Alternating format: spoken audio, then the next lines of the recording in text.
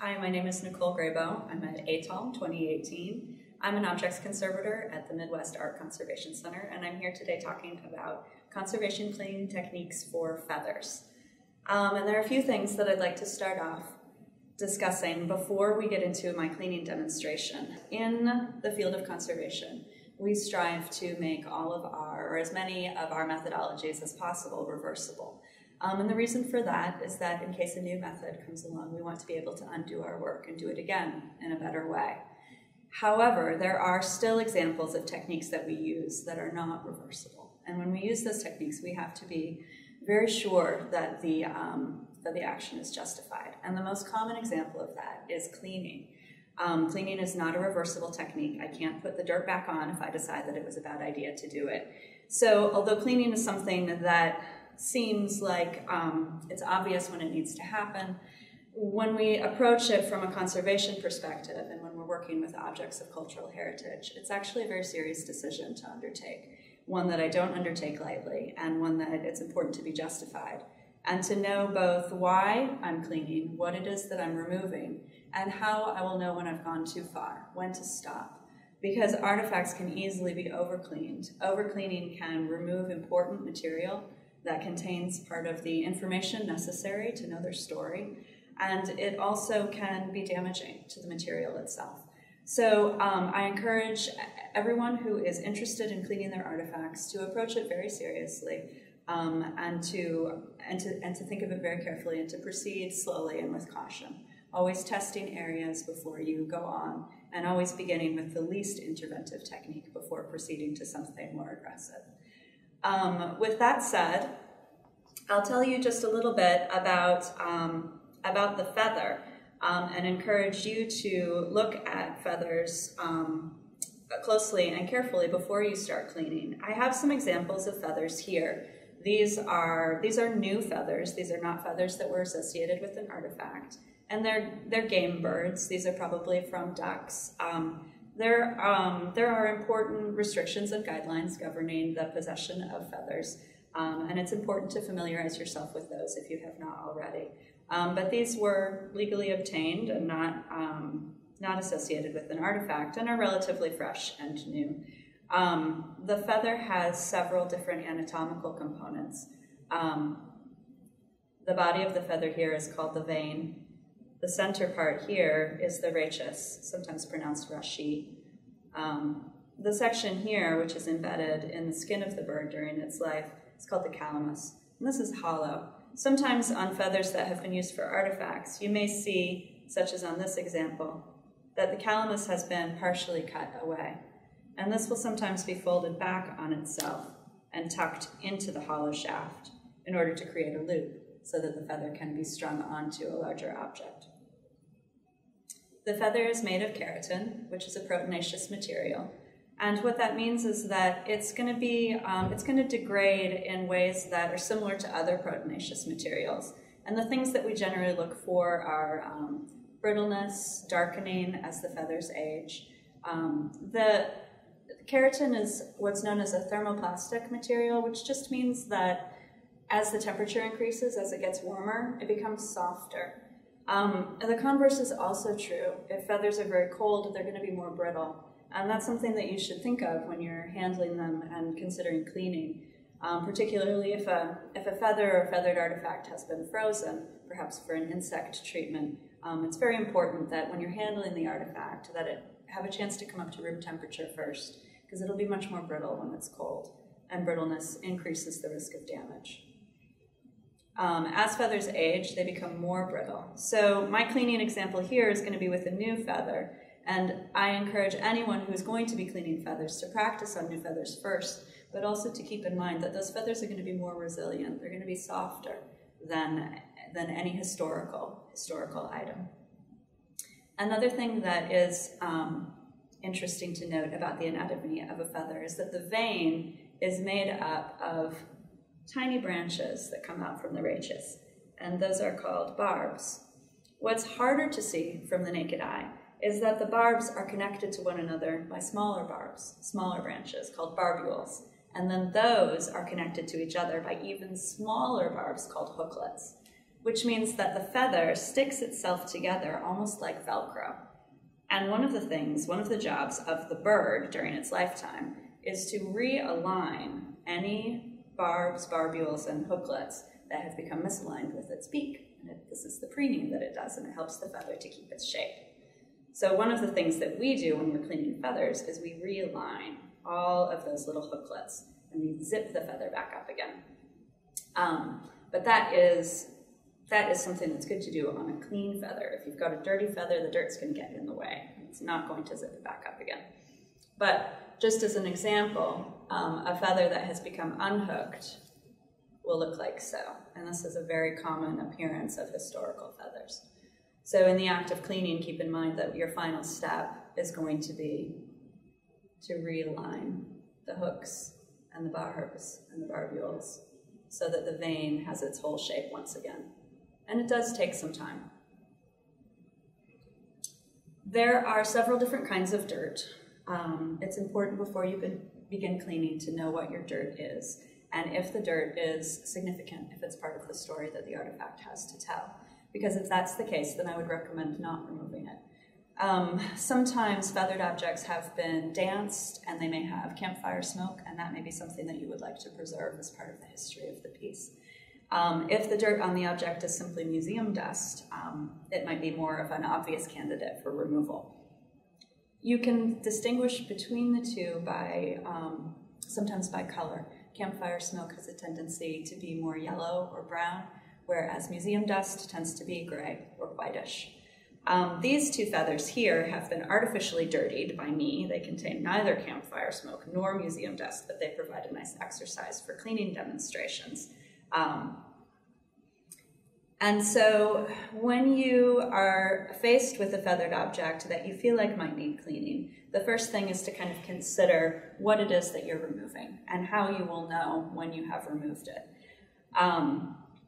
So assuming that these feathers are good candidates for cleaning, we've determined that they're in stable enough condition to handle the physical action of cleaning, because a feather that's very damaged or degraded will not be able to tolerate any cleaning at all and will simply fall apart. But in this case, these ones are pretty strong. And what you want to look for is to see if there's any powdering or loss, missing sections of the veins. If you find any loose bits of feather nearby that appear to have broken off recently, then that's going to be an indication that your feather is too fragile to clean. If your feather seems fine, but then when you start to clean it, you find that material is coming off, again, that feather is too brittle to be able to endure cleaning. But as I mentioned, these ones are new, so they're going to be pretty good examples for the cleaning demonstration that I'm going to give you. Now, the materials that you need, you'll see that I've got some white pieces of paper here. This is cotton blotter paper, which I like to use underneath my feathers when I'm working. With loose feathers, it's a lot easier, but I use these when I'm working on feathered objects also. I'll simply cut a smaller piece and I'll hold it behind the feather. I'll position it behind the feather to provide a support as I'm taking off the dirt. It's not always possible to do that. Some objects are so densely packed with feathers that you can't get in between them. But when you can, it's nice to have something like a cotton blotter paper behind it. I also have brushes here of a variety of different thicknesses and sizes and bristle stiffness.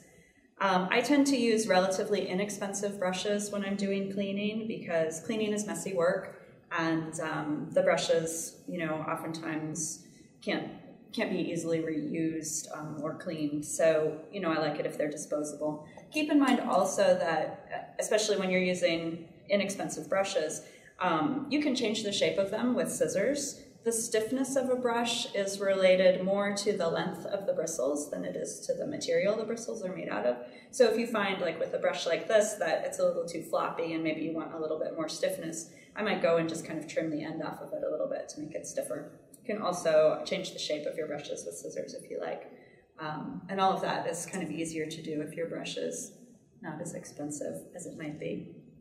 I generally start with a softer brush, and then if I find that the feather can withstand it, I might go to something that's a little bit more stiffer. So it's good to have a variety. I put blue tape on the ends of my brushes in order to cover the metal ferrule. That metal ferrule is a little sharp and can scratch, so think of the tape as just a little bit of a cushion. And I use my brushes for a lot of different purposes, so that's just kind of a nice extra layer of protection. I also like to have a pointy wooden stick. This is a bamboo skewer, purchased at the grocery store for barbecuing.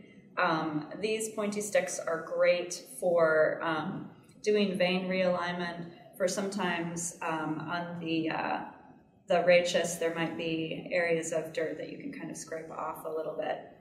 The pointy stick is an indispensable tool, so I recommend that. These are cosmetic sponges. These sponges are available on the internet. They're for makeup removal. If you're interested in purchasing them, I do recommend that you be sure that what you purchase does not have any makeup or any moisturizer in it. These need to be empty and clean. This is not an archival material, and these do not last a very long time. Once the package has been opened, they start to get yellow. So when you see them start to yellow, which is usually after a day or two, throw them away. They're beginning to break down, and you don't want them to leave little bits of material behind. So use them fresh, throw them away. They're inexpensive. This is a soot sponge, which is more high quality conservation material. And this also has the ability to kind of pick up dirt. It's a little bit bulkier, a little bit clumsier than the cosmetic sponges, but it can also be a good tool to have. And these can also be cut and shaped with scissors, so you're not restricted to the size that's here. If you are someone who is sensitive to dust, I do recommend wearing a dust mask when you're doing cleaning, particularly for artifacts that have a lot of dust. This is for your personal protection. These masks are also readily available and very stylish. But I definitely recommend that. If you find that you're working with dusty collections materials and you're feeling overly tired or headachy, try wearing a dust mask, and it will probably help. Another tool that is indispensable is a vacuum with a HEPA filter. That's a high efficiency particulate air filter. I don't have our vacuum with us here today, but what I do have are the kind of micro attachments for the vacuum. So the vacuum hose itself has an opening that's about yay big, and you can buy these micro attachment kits, and this gives you an adapter. So this goes on the opening, and then you can attach this hose here onto this opening, and then it comes with a bunch of little attachments. I like to use just the straight one, and what I'll do is I will put some cheesecloth over the top like this, and then I'll tape it or attach it with a rubber band. And what this does is this ensures that you're not going to vacuum up any little bits of feather, and it provides a little bit of a buffer. It's important to use a vacuum with a variable speed and to use the lowest speed possible. You don't want too much suction because you don't want to run the risk of causing damage to your feathers. So I also will sometimes use a little bit of deionized water. I have a little bit of water here, although I will caution you that wet cleaning techniques are much riskier than dry cleaning techniques, and you're much more likely to cause damage to your feather by using wet cleaning techniques. So I only use them on very strong, very resilient feathers where I have already exhausted the dry cleaning techniques and found that there's still some dirt that is disfiguring enough that I would like to take an additional step to attempt to reduce it. I'm going to show you a little bit of wet cleaning, but I would urge you to stay with dry cleaning techniques as much as possible. The feathers themselves, when they're exposed to moisture, they absorb that moisture and become softer. And the risk of damage to the hooklets is much, much greater. And as soon as those hooklets are broken and damaged, the feather can no longer be zipped back up to form a solid vein, and it will always look ragged and ratty like this. So that's definitely something that we want to avoid. And if you find throughout your cleaning that your end results are feathers that do not zip back up properly to form the vein, then that's an indication that your cleaning method is too aggressive for the feathers that you're using. And you need to step back and use a softer brush, be gentle. And sometimes you may end up leaving dirt behind. And that is okay, because these are historic objects and they've had a long life, and their life is on their surface, and we need to respect their physical integrity first. So with that said, we have our materials. A note about safety and pesticides. Oftentimes, feathered objects have been treated with pesticides in order to prevent insect infestation. Those pesticides are toxic to humans and will stay on the surface. They're not removed during cleaning, unfortunately. If you have a history of pesticide use in your institution, it's important to know that. If you have any questions about whether your materials have been treated with pesticides, I would call us, do some pesticide testing, find out more information before you do any cleaning. In cleaning objects like this, if they have been treated with poisons, you're putting yourself at great risk. So if there's any doubt or any question in your mind, I would refrain from cleaning. Even so, using gloves is a good idea to protect yourself and to protect the feathers from your finger oils. Although I will also add that feathers are one type of object that are in some ways benefited by the oils from our fingers. It mimics the oils that the bird itself would have applied during preening, and sometimes can be beneficial to the realignment of the veins. So when we get to that stage, we'll actually take our gloves off. But at the beginning of the cleaning stage, it's good to have gloves. So we've examined our feather. We're not worried about pesticides. We're sure that we want to remove the dirt. And we think that it's going to be stable enough to handle the rigors of cleaning. We've assembled our materials. And I'm going to focus on this feather. So imagine that I have a vacuum here, and with one hand, I'm holding the vacuum nozzle close to the feather. And with my other hand, I am lightly brushing the dirt off so that the vacuum can suck it up. Move from the center of the feather out to the edge. Begin very lightly and work your way across the feather. You don't have to start at the top or the bottom. You can start wherever you like. Sometimes you may be able to tape your vacuum nozzle to the side of your table or to a location and then bring the feather close to it, so that you can use both hands more easily.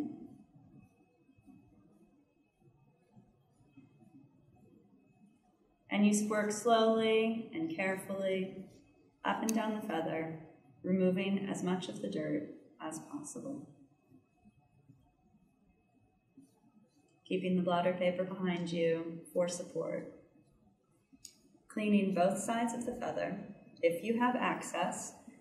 If the artifact, if the feathered object is part of a larger artifact with composite materials and the feathers are sewn in place or strung in place, it may not be possible to clean the back, and that's fine. If it's very, very difficult for you to get to the back, it was also probably very difficult for the dust to get to the back, and the back is likely not as dirty as the front. So simply do what you can. Don't put the feather in any danger in order to clean it. Simply clean what you can reach as you can reach it.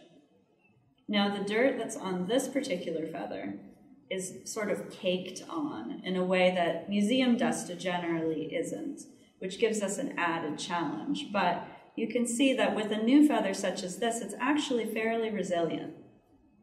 And I'm able to get a lot of this dirt off without removing any of the feather barbs themselves. If you have dirt like this that is caked, you can use the pointed stick to gently break apart little sections of the feather that might be stuck together. Again, being very careful not to damage the feather. And if you see bits that come off that are not dirt, but that look like feather itself, then that's an indication that you've gone too far and you need to stop and you need to let the dirt be there and step back. Feather cleaning is an exercise in patience and managing your expectations. Often feathers that are in poor condition when you start with, well, they might be much better when you finish, are still not going to look like new feathers. So manage your own expectations, manage the expectations of your curators. It's very important to remove as much dust and dirt as you can. It's better for the health of the feather, but physically and visually, the result is often perhaps not perfect. You can see I'm sort of moving to clean areas on the blotter paper. The blotter paper helps to receive the dirt.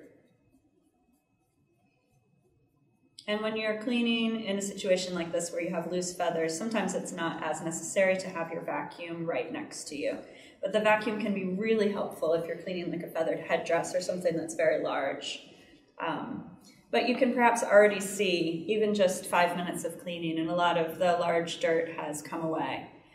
Now, say I've been working on this for some time and there's some areas that are still very tenacious, and I would like to go a little bit farther with my cleaning. After the brush, using the cosmetic sponge, we can go across the vein, again from the inside, from the center, the rachis, to the out. And you can see that some dirt has come off onto the cosmetic sponge. This is really good at kind of picking up and grabbing that dirt. So this can be another technique that you can use in addition to your brush. And then you can see, you can work similarly with something like the soot sponge. Sometimes, depending on what your dirt is, just a little bit different texture, it might respond a little bit better.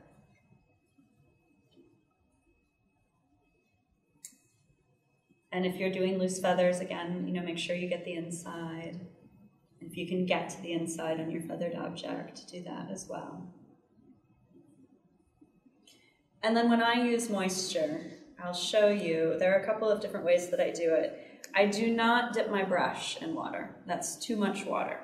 I might begin by actually using a small spray bottle and just dampening the blotter slightly and letting the feather rest on the blotter, and then continuing with the cosmetic sponge. And sometimes just a very, very slightly damp blotter can absorb a little bit of that dust and dirt better. And sometimes what I will do is I'll take my cosmetic sponge, I'll just dip it into the water, I will squeeze it out so it's only very slightly damp. And I'll start from the strongest area of the feather, and I'll make sure that it's okay. And I won't dwell on the surface. I won't go back over an area more than twice. I'll simply go up the feather like so and see what additional dirt can come off. If you ever get to a point where your feather starts to darken, it's too moist. We really just want to use the barest amount of moisture when we're wet cleaning. And as I said, wet cleaning is much riskier than dry cleaning. I would exhaust all dry cleaning methods first. And if what you're working with is purely museum dust and it's quite loosely bound, there should be no need to do any wet cleaning at all.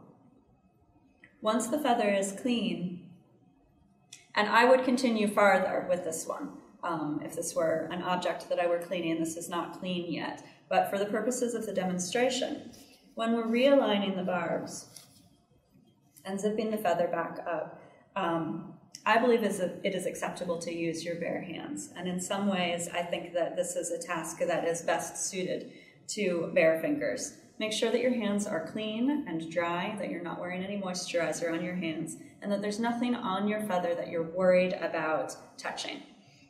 And if that is all the case, then you can handle your feather with one hand by the calamus, and then using your thumb and your index finger, you can begin to work up the feather.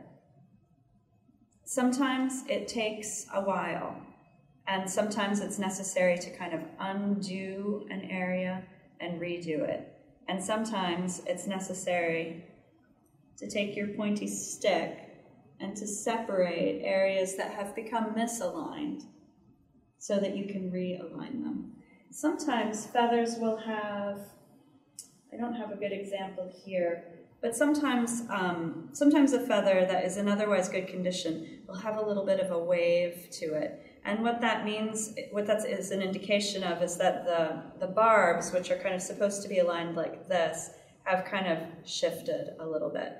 And sometimes the feather preening, the rezipping, can really help to restore the cohesive shape to the edge of the vein. So take your time with this step, and as long as your feather is clean and in good condition, I think you will be pleasantly surprised with how much of an improvement simple feather preening can make. So that is my demonstration for cleaning feathers. I hope it's been helpful to you.